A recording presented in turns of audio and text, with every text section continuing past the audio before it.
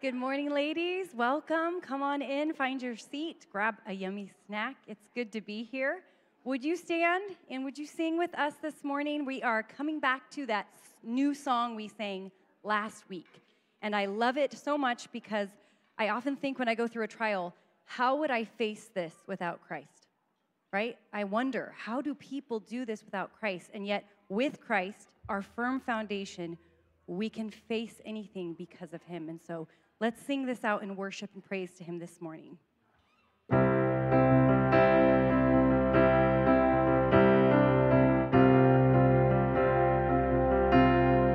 Christ is my firm foundation, the rock on which I stand when everything around me is shaking. I've never been more glad that I put my faith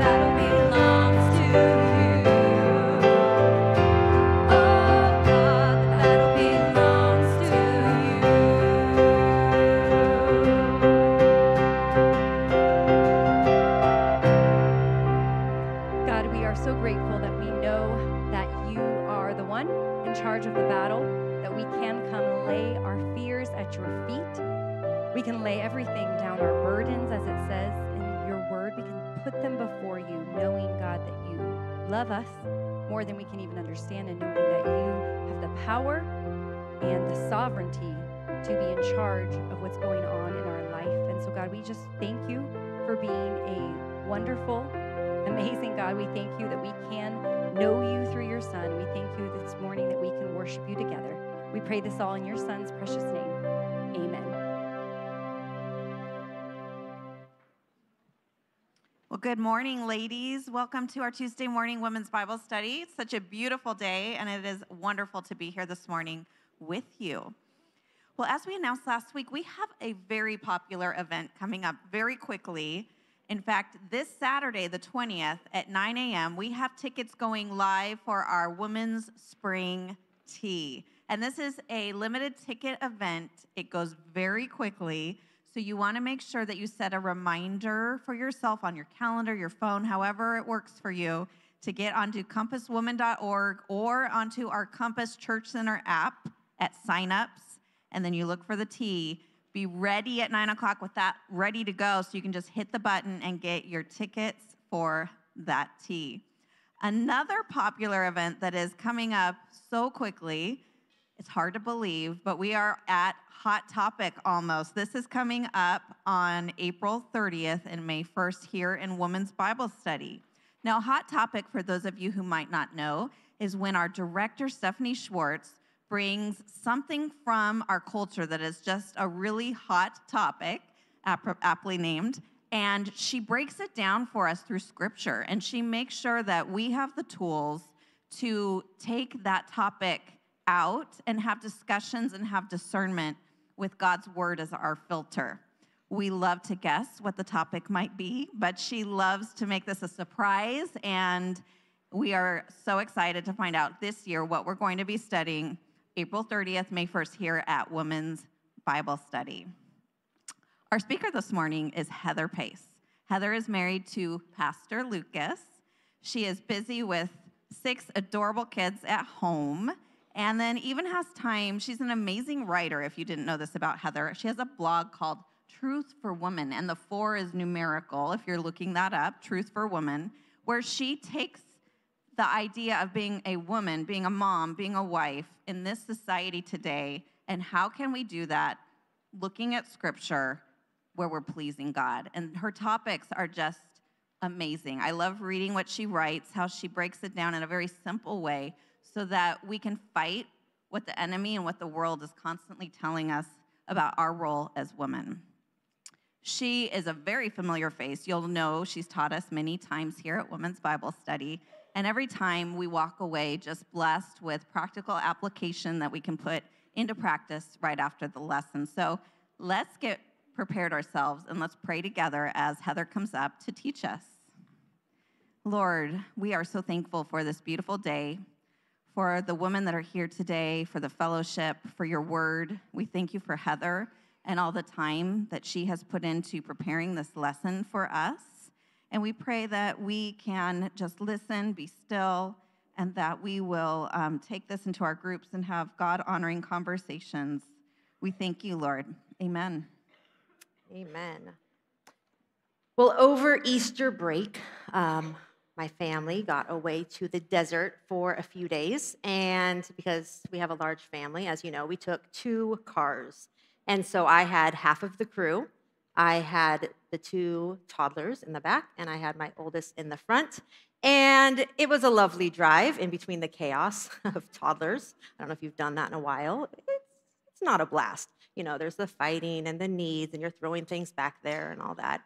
But amidst all that, I was having some great conversation with my oldest in the front. It was some very deep conversation. She asked me, "Mom, if you could have any superpower, what would it be?"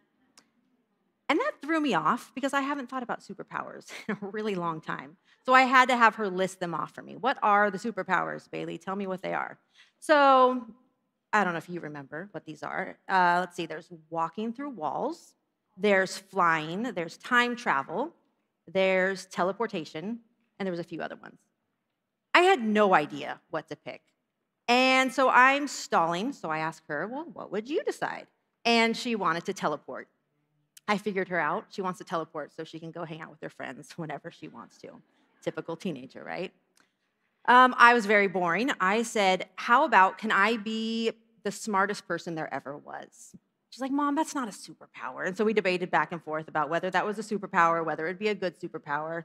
The thing is I was trying to come up with a superpower that had like real value, like real life value. Clearly, I was taking this hypothetical question way too serious, but it was interesting to think about, and we had a long drive. So I'm thinking, okay, well, flying, I mean, that's fun, but that has no real value.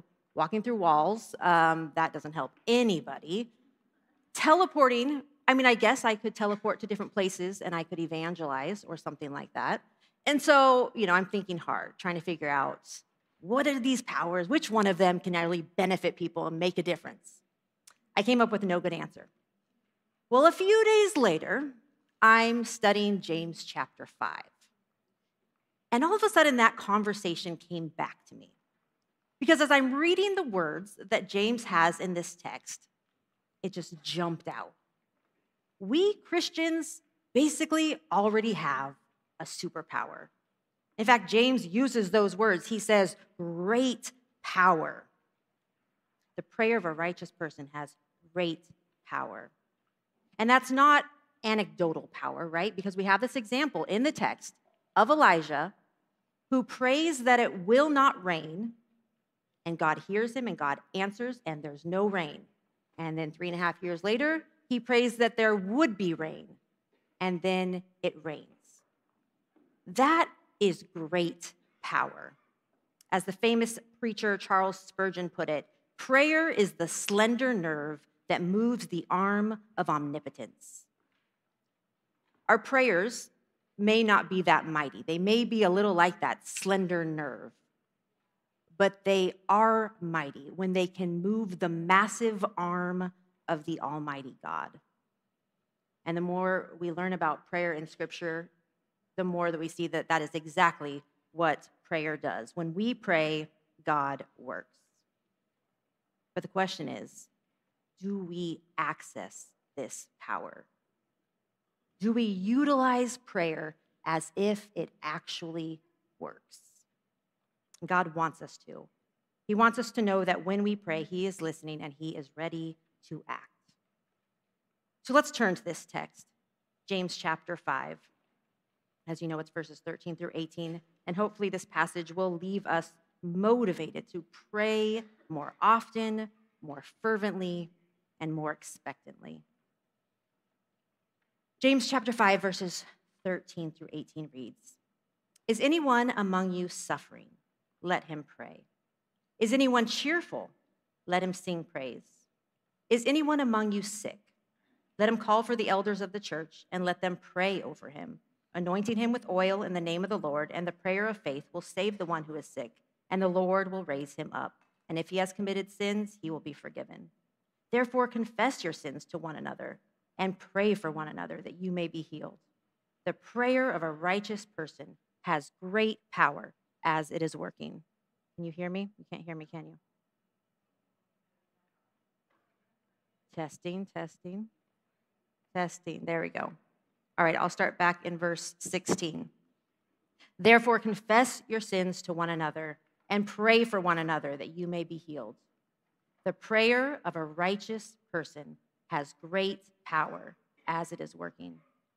Elijah was a man with a nature like ours, and he prayed fervently that it might not rain. And for 3 years and 6 months, it did not rain on the earth.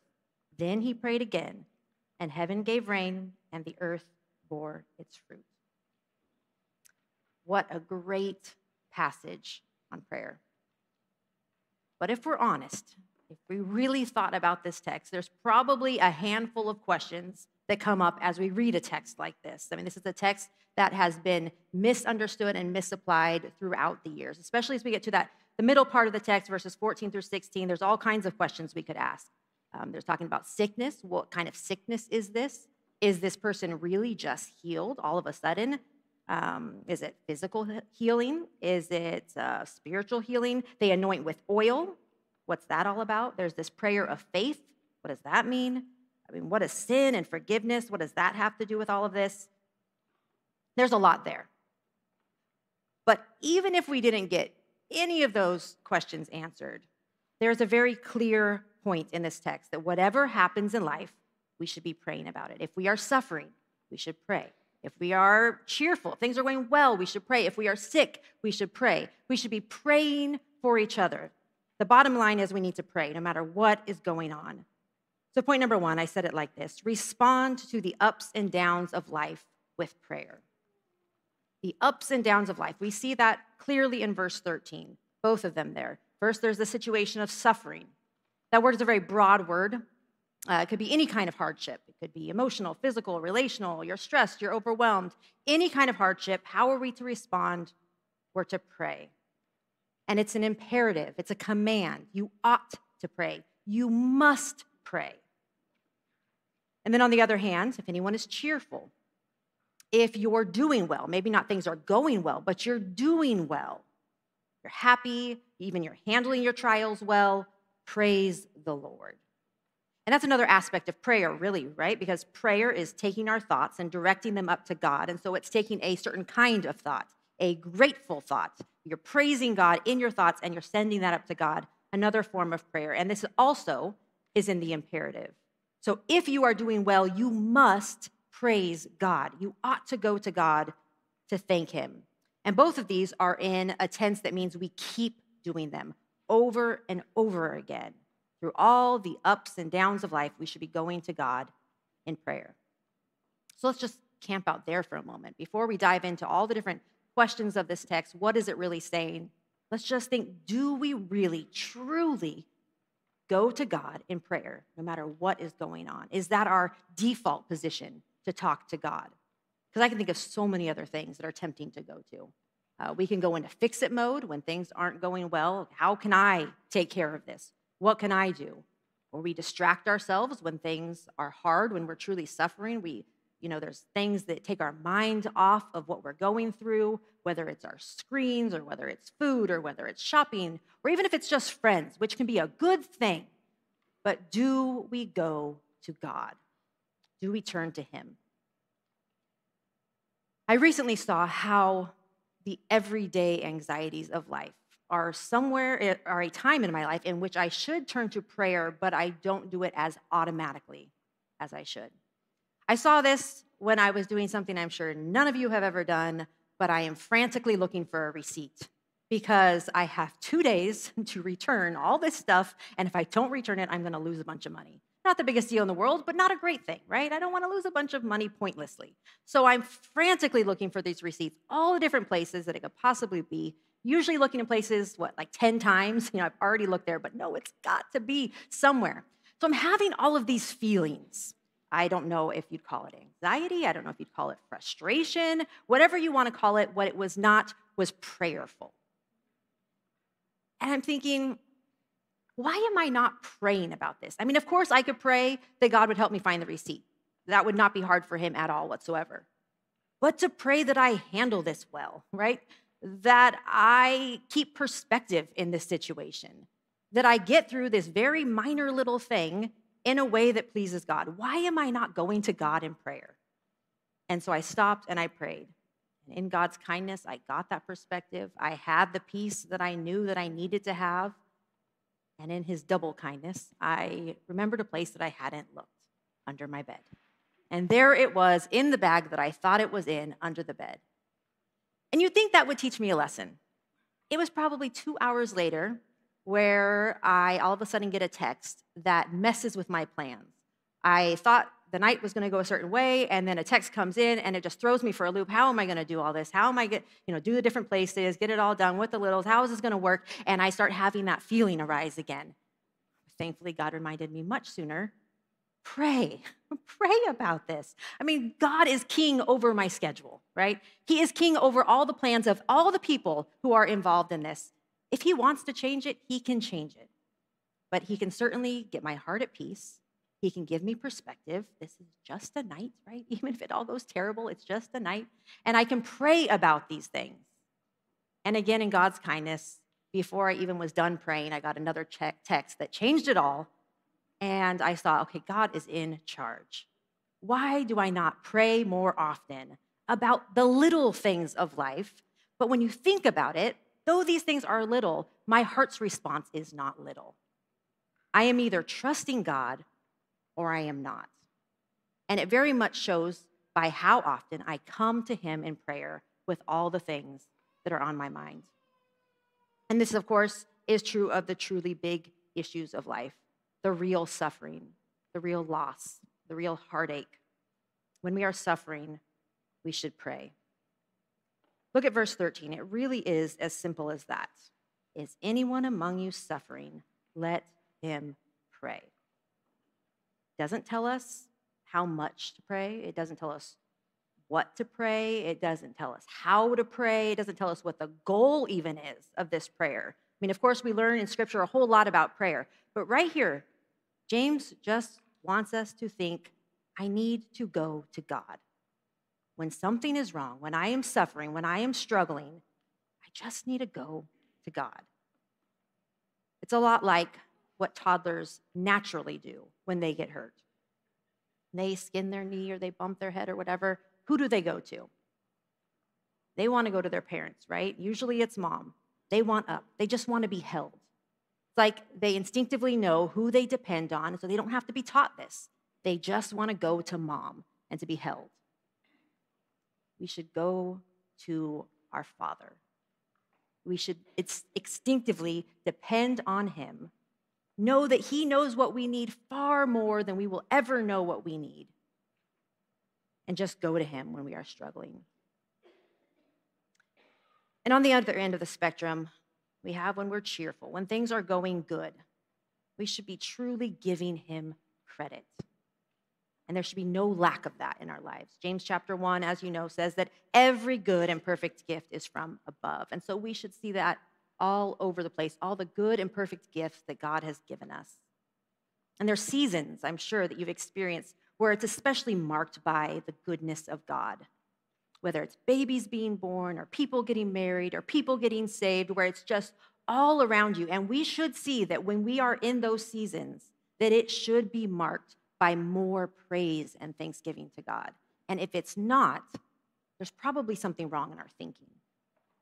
I don't know if it's that we would feel entitled to the good that God is giving us and we're not giving him the credit. We think that we've done something, if we're just being forgetful, whatever it is, we have got to train our minds to thank him. This, of course, is where toddlers are not a good example, because you could give them the best gift that they've ever received in their entire life, and they will take it and they will run the other direction without even looking you in the eye, much less a thank you. And we have to teach ourselves, like we should teach our children, to look the direction of the giver and say, thank you. Right? We do not want to be toddlers in our thinking when it comes to the goodness of God. So whether things are good or whether things are bad, let's make sure we go to God more.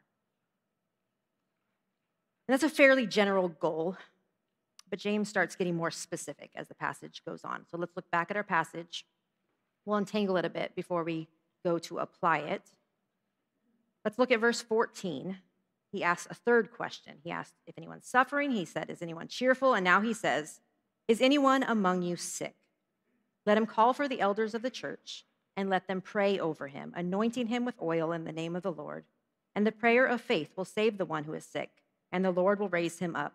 And if he has committed sins, he will be forgiven. So let's start there and just think through those last words. If he has committed sins, he will be forgiven. What's that about? We clearly have a sick person, and then he's starting to talk about sin.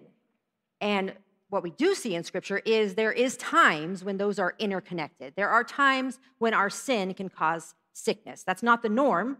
Typically, we have sickness because we have the fall, right? Things are messed up, and so we do get sick, and we eventually die.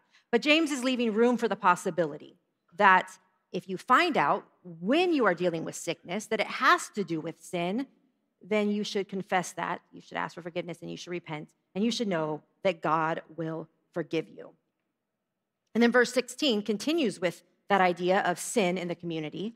Really, if anyone finds sin in their heart, so verse 16 says, therefore, confess your sins to one another and pray for one another that you may be healed. So it's like James is saying, speaking of sins, God forgives. So confess your sin, pray for each other. And it's not just the elders that need to pray. We should all be praying for each other. We all have that ability to come before God and to pray for each other. So the first thing we see in this text is there's this really, especially spiritual side to it, that there's sin and there's forgiveness. And we can miss how amazing that is. I mean, just to start right there, that through prayer, we can change the debt that we owe, right? We have something against God, and God forgives us just by praying. I mean, that itself is a miracle. But then there's also this physical reality that the text is speaking to. There's this physically sick person. It seems like this person is fairly sick. In verse 14, it says that the elders should come and they should pray over this person. And the elders is just the spiritual leaders, the church leaders, the pastors of the church. And they're to come. So that's implying that the sick person isn't able to just see a pastor, in church or in the community and say, hey, will you pray for me? The sick person needs the pastors to come to where they are. So that tells you something about the level of sickness. And then praying over that person implies that that person is lower, so likely on a bed or on a mat. So you have this fairly sick person that the church leaders are then anointing this person with oil. Of course, we don't do that today, typically, and so the question is, what does that mean? There's several different interpretations, but none of them are crazy and mystical. One of them is simply the fact that oil was often used medicinally back then. And so oil was used for all these different practical purposes. You had the elders who were respected members of the society. They would be trusted to administer these oils, to bring them with them, and to help the sick person. And so in other words, pray for this person, trust God, but use a little medicine if you need to, right? Or use whatever is necessary to help the person medicinally. That's fine. Or another way that the oil is sometimes explained is it's more of a symbolic thing. In the Old Testament, you would set people aside with oil. And so in this sense, the elders are coming and in a tangible, in a visual kind of way, they're setting this person aside for God's special care. God, we are praying for this person. And that could serve as an encouragement to the people that they are being set aside to be prayed for. So either way, not a big deal either way. We're not told to anoint people with oil as we pray for them throughout the New Testament. It's not something that's a huge deal to apply. But the main thing to notice is it's not power in the oil. The oil is done in the name of the Lord. It's He who has the power to heal. And that's where verse 15 goes. Look down at verse 15. It says, and the prayer of faith will save the one who is sick, and the Lord will raise him up. So in other words, as these elders are praying, they're trusting God. That's the prayer of faith. They're trusting God to answer their prayer, and God heals. The person gets better. They're raised up. They're able to get up and get going again. So depending on your background, there's a couple different ways that you could take all of that. Historically, there's been many who get really excited about that. And they're like, we want to see people raised up, right? We want to see people healed. And so they start having rallies and conferences, and they try to get people healed following this as much as they think that they can. But I want you to notice a few things in this text. Specifically, notice whose faith is being talked about in the prayer of faith. As you read the text, you see that it's the elders of the church who are praying over the person. And then it says, and the prayer of faith will save the one who is sick. So whose faith are we talking about? We're talking about the elders' faith. They're the ones praying. It's them trusting God as they're praying to heal that person. That's a lot different than what you see today, where you see a lot of people coming and being told that if they just have faith, they can be healed. And so when they are not healed, it's their fault, right? Because they didn't have enough faith, which of course leaves a lot of people disillusioned, thinking, what's wrong with me? I thought I had faith and I'm not healed. Also, it's interesting to notice that when you think of the elders, the leaders of the church, there's many passages that explain the qualifications that it takes to be an elder. Not one of them is the gift of healing. So though this text is saying the elders come and they have a prayer and this person is healed, nowhere is there an assumption that an elder has that power, that an elder has the ability to heal on a whim. So in other words, when you bring people together and assume that someone can be healed because someone has that ability, that's not what we're seeing here. We're seeing the godly men of the church pray to God, trusting God for whatever God's going to answer, right? We're not expecting God to do what we want him to do. We're trusting God with what he says is best. And James is saying, and they can be healed. Notice also that this is not a big ordeal, right? This is not a big show. This is not trying to get the masses together to watch people get healed. This is in someone's home that the pastors are coming to them, trusting God and praying. Very different than what you might hear going on in the world today that you might even be invited to. Just come. You can get your headaches healed. You can get this healed, and someone can heal you. That's not what we see going on in this text. And I think you'll see that more as we continue to look at the passage more clearly. But some of us don't read it in those terms, looking for a miraculous healing. I think many of us look at it a little bit more critically. Like, is this really healing we're talking about? Is this actually physically healing that God ever does? And the answer is yes. Always? Well, no, right? Because people do die. And James clearly isn't expecting that every sickness is going to be healed, because we live in a fallen world and all of us are going to one day face death. So of course, not every sickness is going to lead to healing. And the day that God has determined for us to die, there is no prayer that is going to change that. But there is a sense in which there are times in life when we are weak and we are struggling, and we should get other people to pray for us. And physically, if we are sick, we should get people to pray for us. We should get the godliest people we know. We should get our church leaders to pray for us and to trust that if God wants to heal us, he absolutely will.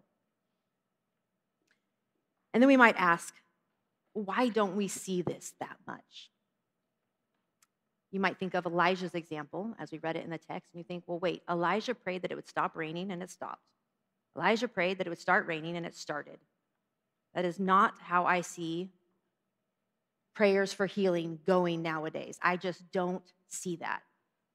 Well, let's look at where this account is found in 1 Kings 18. And I think we will see in there more clearly how God often answers our prayers. So 1 Kings 18, we're going to look at this story of Elijah praying for the rain to stop and the rain to start. Elijah, in 1 Kings 18, just giving you the context, it's the people of God not worshiping God as they should. They are worshiping idols, and because of that, they are experiencing a form of judgment in a drought. And as James tells us, Elijah prayed for the rain to stop. He prayed for this drought to start, and this went on for years. But at the end of this drought, the people did repent. They realized they were wrong, and they started worshiping God. And so then Elijah prays again, and the rain comes back. So that's where we're picking up in the text. So 1 Kings 18, let's start in verse 41. It says, and Elijah said to Ahab, go up, eat and drink, for there is a sound of the rushing of rain. So in other words, he's saying, King, go celebrate because the rain is coming. He's confident, right? Okay, now verse 42. So Ahab went up to eat and to drink, and Elijah went up to the top of Mount Carmel, and he bowed himself down on the earth and put his face between his knees. And he said to his servant, go up now, look toward the sea. And he went up and looked and said, there is nothing. And he said, go again 7 times. And at the 7th time he said, behold, a little cloud like a man's hand is rising from the sea.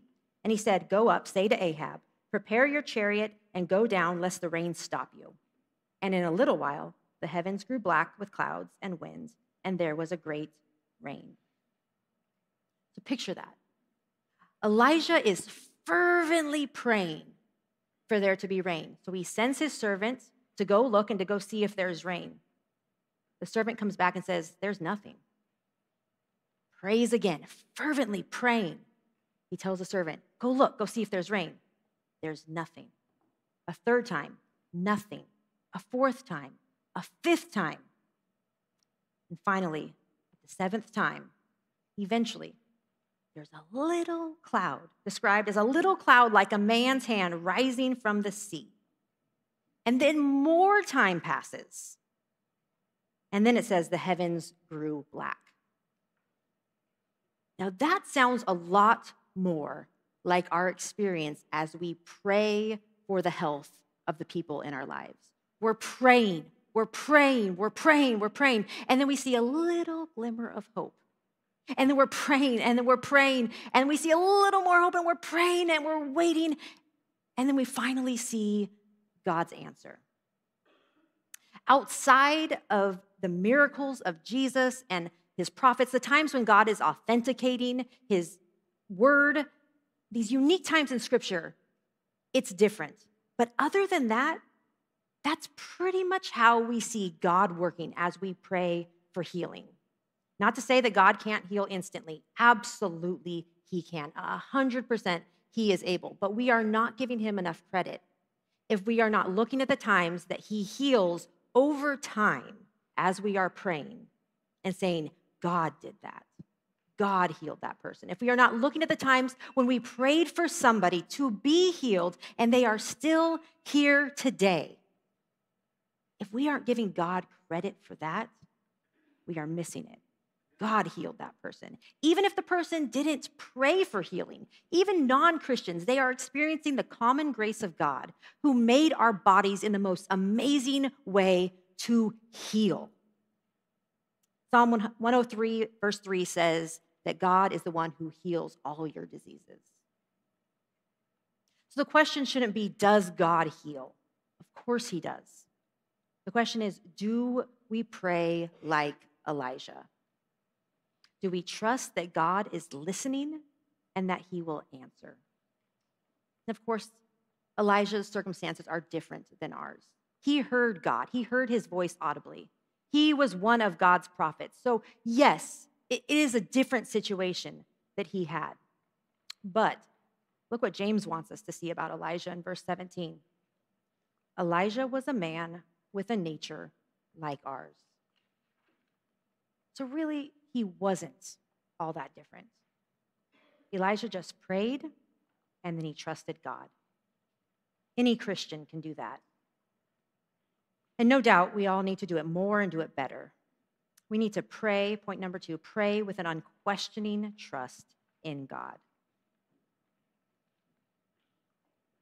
When we are sick and we are praying, we need to trust that God hears our prayers. When we're praying for our loved ones, when we're praying for the problems they are dealing with, when we're praying for their health, we need to trust that God hears our prayers. When we're praying about anything, about our children's salvations, about the trials that we're going through, about direction that we need, about open and closed doors, we need to pray with an unquestioning trust in God, even if we're praying and we don't think we see an answer. We're praying for the third and the fourth and the fifth, even well past the seventh time, and we are not seeing anything happen. It doesn't mean God isn't listening, and it doesn't mean God isn't working. I heard someone compare prayer to a Chinese bamboo tree. I don't know if you've heard of how these things grow. It's quite interesting. You first place the seed in the ground as usual. You water it, you fertilize it. A whole year goes by, and nothing happens. You come back the second year. You water it, you fertilize it. Nothing happens. Third year, same thing. You take care of it, water it, fertilize it, nothing happens. Fourth year, same thing. Sometime during the fifth year, this tree will grow 90 feet in 3 weeks. It would seem like nothing was happening all along. And yet whatever needed to happen microscopically is exactly what was happening. We might be thinking our prayers are falling on deaf ears. But who knows what God is doing behind the scenes? Who knows what he has planned? Who knows the dramatic difference that your prayers are going to make all of a sudden? The tree owner needed to trust the process. And so do we with prayer, but we have something much greater than trusting the process. We are trusting God himself. He is good. And if what you ask for is good, you need to trust that your Father is not withholding it from you. Matthew 7:11 says it well. It says, if you then, who are evil, right, you're sinful, you're nothing like God, know how to give good gifts to your children, how much more will your Father who is in heaven give good things to those who ask him? When it seems like God is withholding good from you, it is because what you think is good is not as good as what God thinks is good. Paul illustrates this well. Let's look at a passage I'm sure you're familiar with, 1 Corinthians 12. We actually see a specific issue of health that is being prayed about. 1 Corinthians chapter 12.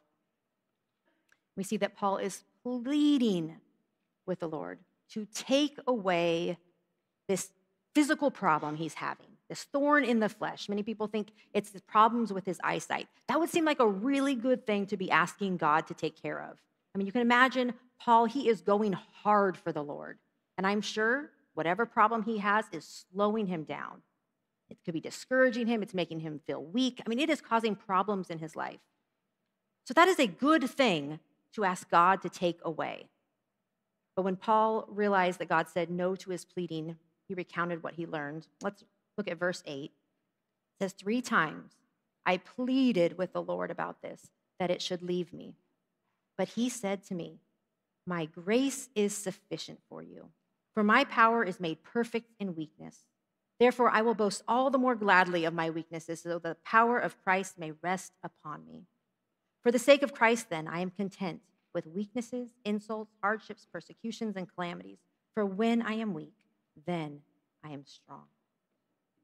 God was teaching Paul something, and that was better than him being problem-free.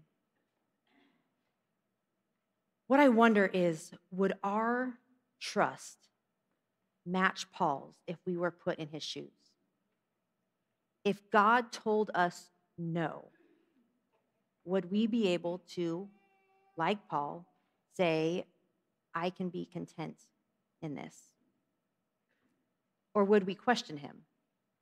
God doesn't really know what he's doing. Or maybe we would just think, is this even God's answer? I mean, is God even answering? Do we even have trust like Paul to plead with the Lord, expecting that he hears us and expecting him to answer us? We need to pray fervently, knowing that the Lord hears, whether he says no, like he did to the Apostle Paul, or whether he says yes, like he did to Elijah. We need to trust that prayer actually works. And I don't mean that prayer works in that it changes us. Although that's true, right? That's a beautiful benefit of prayer, but that's not what I mean. I don't mean in that it lines our hearts up with God's will, that it makes us more holy as we pray. Although that's true, and that's good.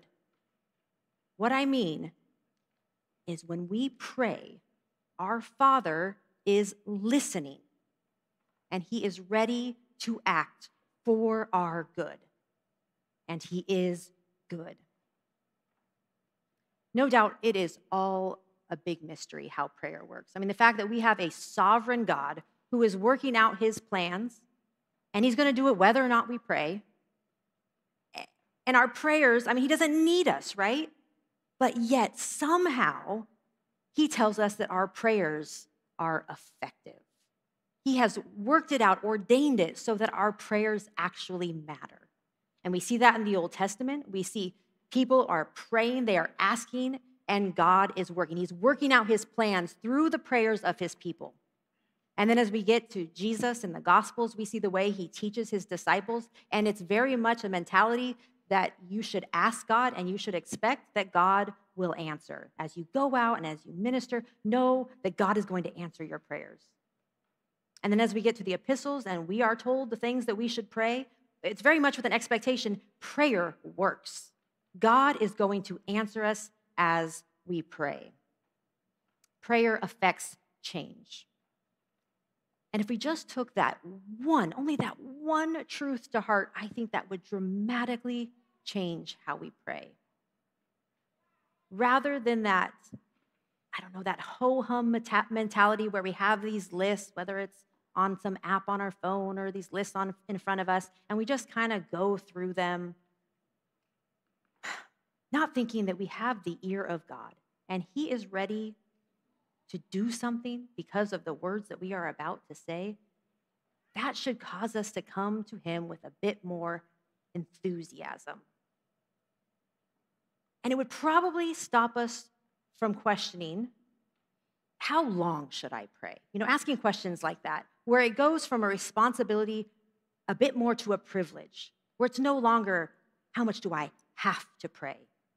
But we want to pray because we have the living God listening to us and ready to answer. And that would probably cause us to be more focused if we really thought about that. Just even if we thought deeply about prayer for just a moment, it would cause us to want to focus more. And no doubt it is a battle. Every single one of us could say, man, it is such a battle to keep my mind focused where it should be.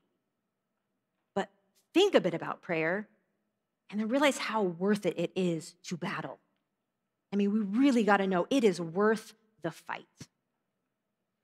We should be more enthusiastic. We should realize it's a privilege. We should focus more. We should also pray for bigger things. It's like we have a wallet with an endless supply of money, and we are content just going to the 99-cent store and buying the little stuff. Some of the little stuff that won't even last for very long. But we're happy, right? We got all this money and we're getting the stuff that we want, the little stuff. How much more should we think big? What could we buy with money? What good can we do? And we are spiritually so very wealthy. And yes, we should pray about the little stuff. We absolutely should. I mean, if we're talking to God all the time, we naturally will pray about all of the little things that come up in our life, but we should be thinking bigger. What could we pray for that would affect all of eternity? That we will praise God for all of eternity because of things that we all prayed for. Not just pray that our kids grow up in certain ways or, succeed in this way or succeed in that way, but they are great for God's kingdom, that they make a massive difference in this world. Who does God want to save around you that you should start praying for? What history could be in the making that you could be a part of because you prayed? Let's think big in our prayers because our God is powerful and he is able to do all kinds of things as we pray. Let's think of things that God would want to do, and let's believe that he can. Let's pray better. Let's pray bigger with more trust in God and more expectation to see him work. Not certainly the thrust of this passage, but there's another truth implied in these verses that is worthy of imitating. It's seen in the expectation James has in the way the church is supposed to interact. So real quick, look down at the text and you just see the way that this church is interacting. They are calling on the elders. They are confessing their sins to one another. They're praying for each other.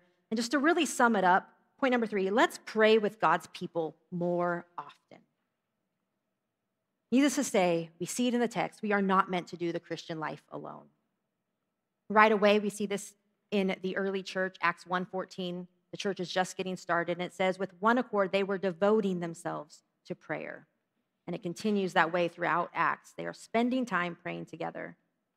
And Paul, as he's writing the different letters, he's often saying that he and the people who he is with are praying for the churches, and he's not afraid to ask for that prayer back. A couple good passages, Romans 15:30.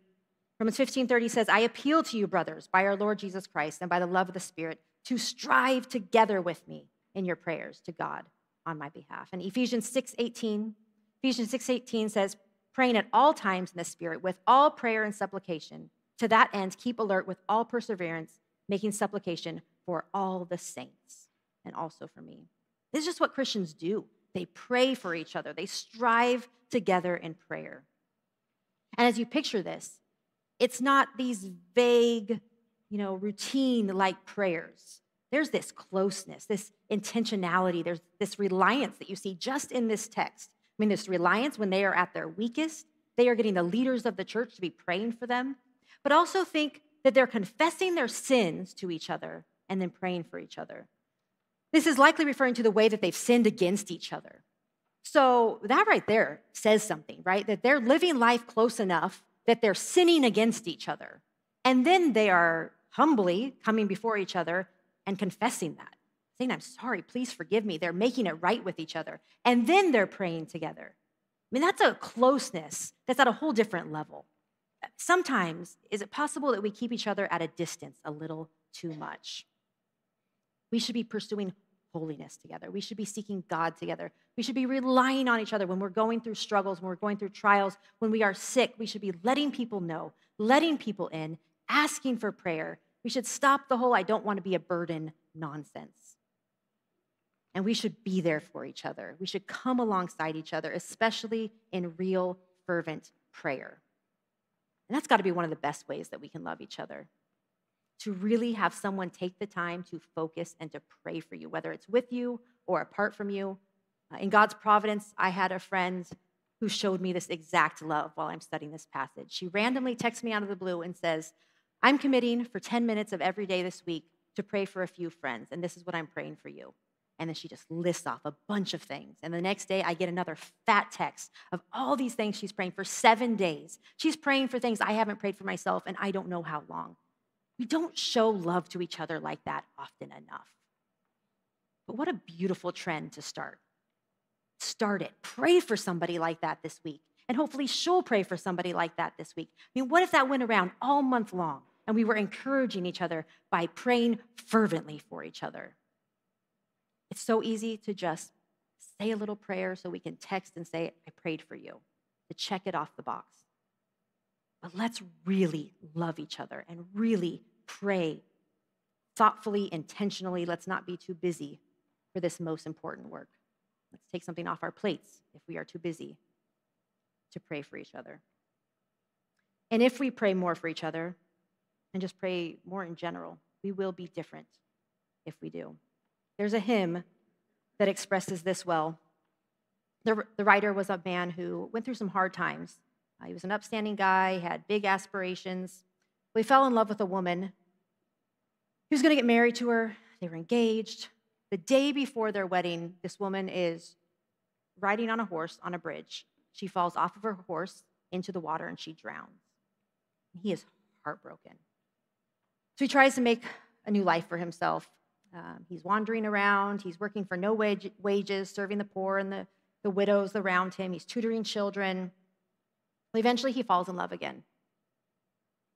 And before his wedding, his fiancée gets pneumonia, and she dies.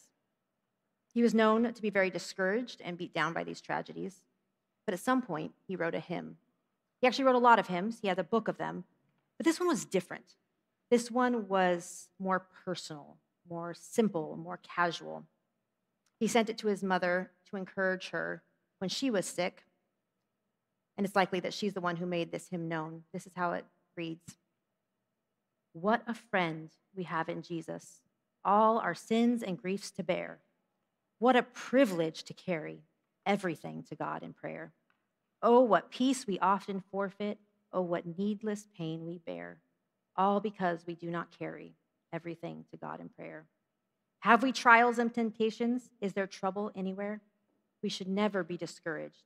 Take it to the Lord in prayer. Can we find a friend so faithful who will all our sorrows share? Jesus knows our every weakness. Take it to the Lord in prayer. Are we weak and heavy laden, cumbered with a load of care? Precious Savior, still our refuge. Take it to the Lord in prayer. Do thy friends despise, forsake thee? Take it to the Lord in prayer.